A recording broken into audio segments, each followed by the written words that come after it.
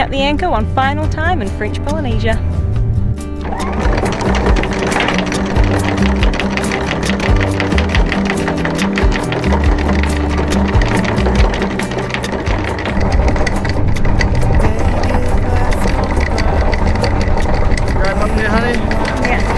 Chocolate tank, please. Oh yeah.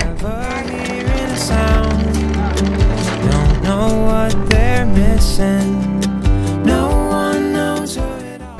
It's just leaving Maupiti. It's our last stop in French Polynesia, and we have to leave today because tomorrow there's a big southeaster coming, which is going to bring some big waves and pretty much close the pass. So we got to leave today, and which should mean we have good breeze, 20 to 25 knots all the way to Tonga.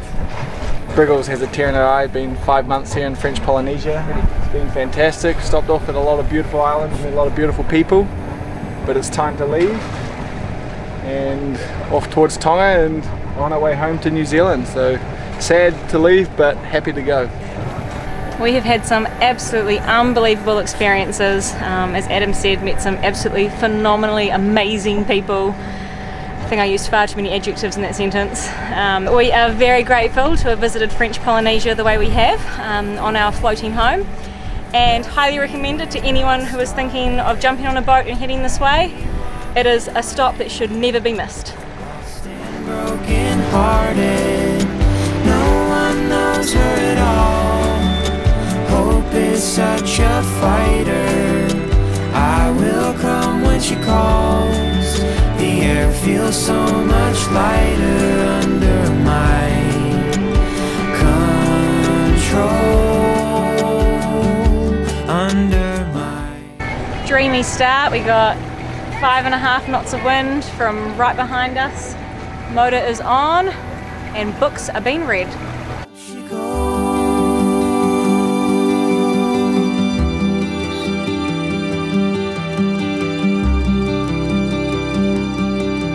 And up she goes.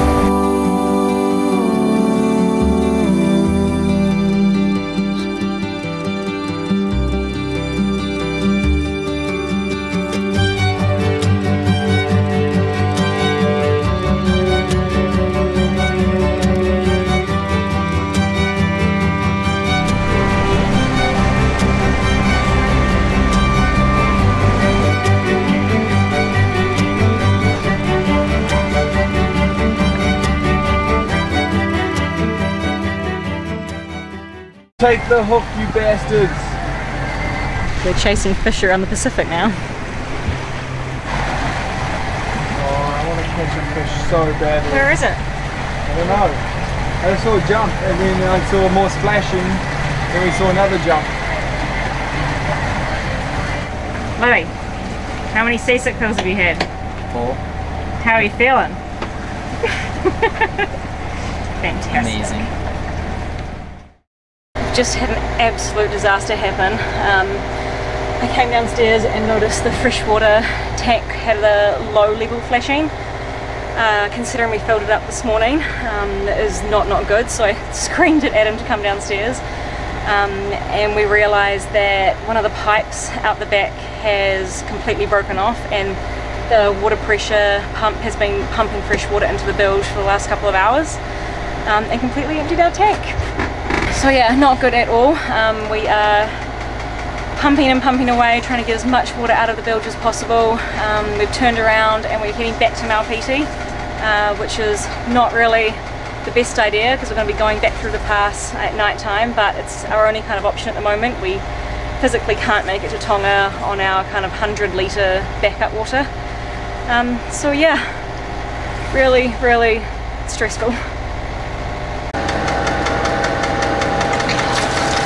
Broken water maker, broken pipe, empty water tank. Yes, we have had pipe come off our water pressure and we've lost all our water into the bilge. So we are currently heading back to Maupiti to refill and fix the problem. Can't you fix the problem in where you're going? We could fix the problem. We can fix the problem now. It's an easy fix, but we need to get 300 litres of water to make it to Tonga, because we're going to Tonga. Yes, this whole group of 6 boats is going to Maupiti. No, Maupiti. I'm sorry.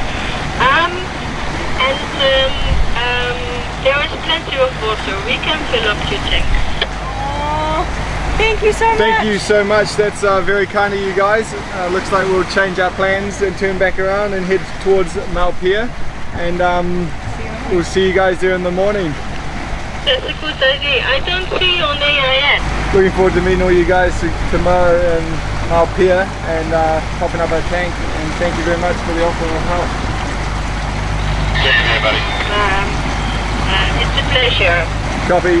Thank you guys. Standing by on 16. So 5 hours into our 8-day trip to Tonga, Sarah went downstairs and discovered that the water tank was empty, and she ran upstairs screaming, "I've got no water left." Straight away we knew the problem. The hose had come off back here in a fixed job I did last week. And so we'd lost all our drinking water. We have emergency drinking water, but it's not enough to go 8 days comfortably to Tonga. So we thought with only 20 miles from Maupiti, we'd turn around and go back. It was not going to be very pretty because we're going to get to Maupiti in the dark and have to go through that dangerous pass in the dark.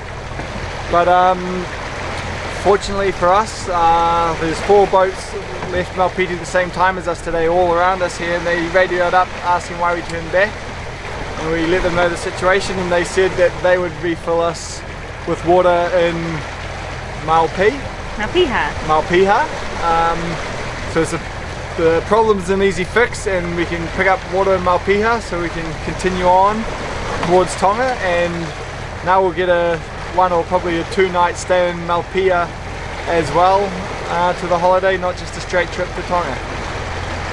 We are very, very lucky. We're very grateful that these 4 boats around us are generous enough to offer us their water. They said they've all got water makers, so they're going to be able to make us fresh water to get us all the way to Tonga. And our guests were panicking a little bit. Now they're happy. That was so heartwarming. The real kind of camaraderie and just helping each other out that you have out on the water here. It is something you can never experience on land.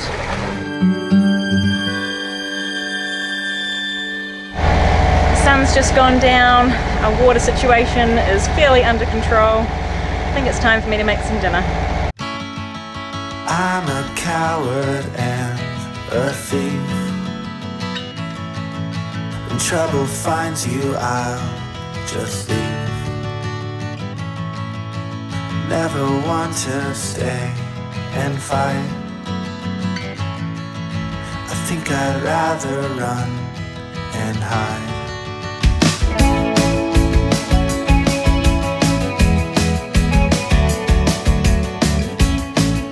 Trudging through this red country,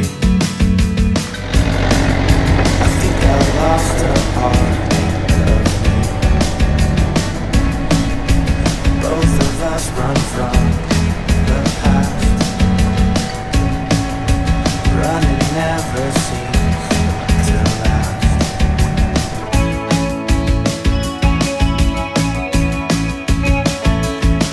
I'll stick around, I'll try to stick to you.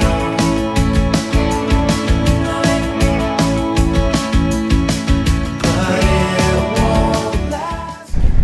So we've been following the convoy all night long.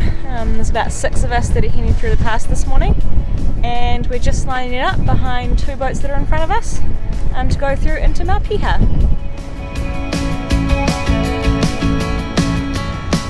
Shining armor, but no knife. It's an extremely narrow pass here at Maupihaa, only kind of 30 to 40 feet wide.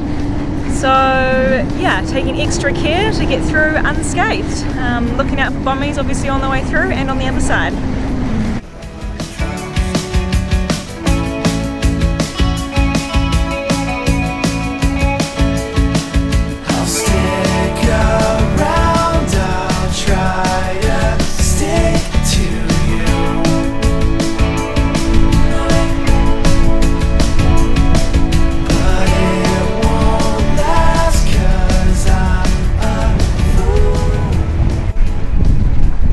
Sarah up on the bow coming in through there. It was a rather tight little pass, and she was waving her hands crazily, and had to follow her instructions or else she'll get quite snotty at me. Fair to say we're in Maupihaa. We thought we'd finish with French Polynesia, but now we're back for one last hurrah tonight. And then we'll then fill up with water, then out of here tomorrow towards Tonga. Take two. Tonga take two.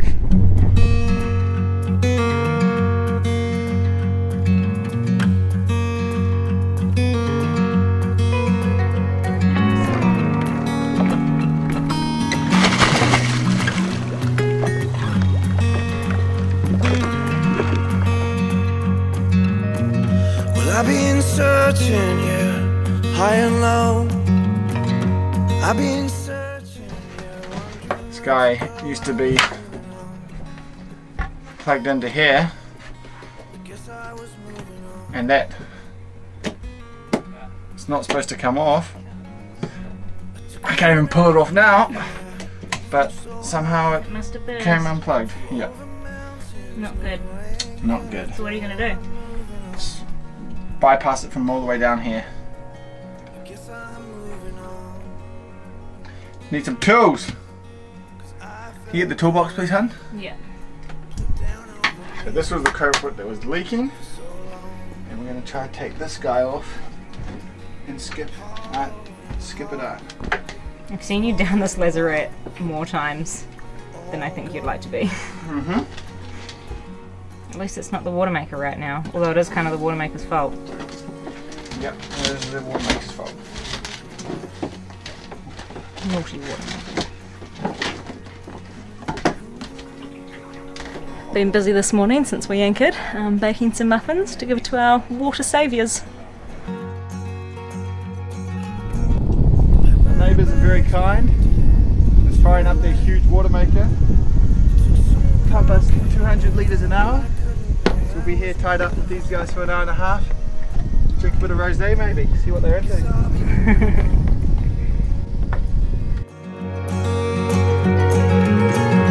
Met a waitress, yeah, she took me home. She showed me kindness, a love I'd never known. I was moving on. I guess I was moving on. I felt the rain down over me. Perfect. And she's full.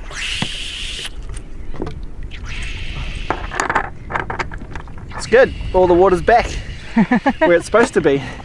Let's hope this one stays in the tank and not in the bilge. Let's hope you fix the problem. Got him. And then nearly created another problem. This is so funny. Mercedes and Louis are swimming with the sharks.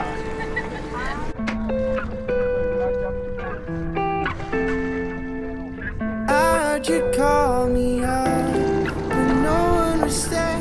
Are you guys gonna get in with them? I don't really want to be a heartbreaker. I can't do this. You can do it, Louis. It looks huge. Just come over to him. Damn it. Without you, I don't really care anymore. Without you, I'm falling to pieces. Without you, I don't really care anymore. Why did you call me up? I didn't know that you cared. Why did you call me up? And I don't really want to be a heartbreaker, and I can't do this no more. I don't really want to be a heartbreaker. Without you, I'm falling to pieces. Without you, I don't really care anymore. Without you, I'm falling to pieces. Without you. This ain't a crayfish, unfortunately. It's a coconut crab, and if you look at the size of his pinches, they are just enormous. Apparently they take your finger off. And it's proper teeth in there, it feels like. But the locals we were sure were chatting to today gave it to us and said it's beautiful to eat. And they'd cooked it for us, so we figured we got to try it. Actually tastes really bloody good. Does it? It's got a little bit of a funky smell to it. But tastes beautiful.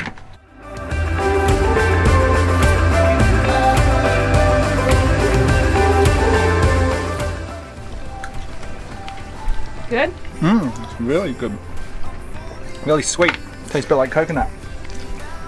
That's what he eats. It's really soft. Yeah. There we go. What does it taste like? It's weird. I don't know. As most of us weren't entirely overwhelmed by the flavour of the coconut crab, we decided to feed the uneaten portion to our pet sharks.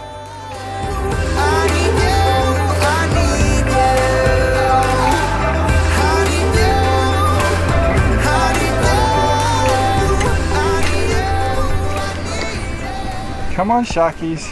You're gonna catch one. Oh, we had a little taster. Sharks coming in. Come on, sharkies. Maybe they're not hungry.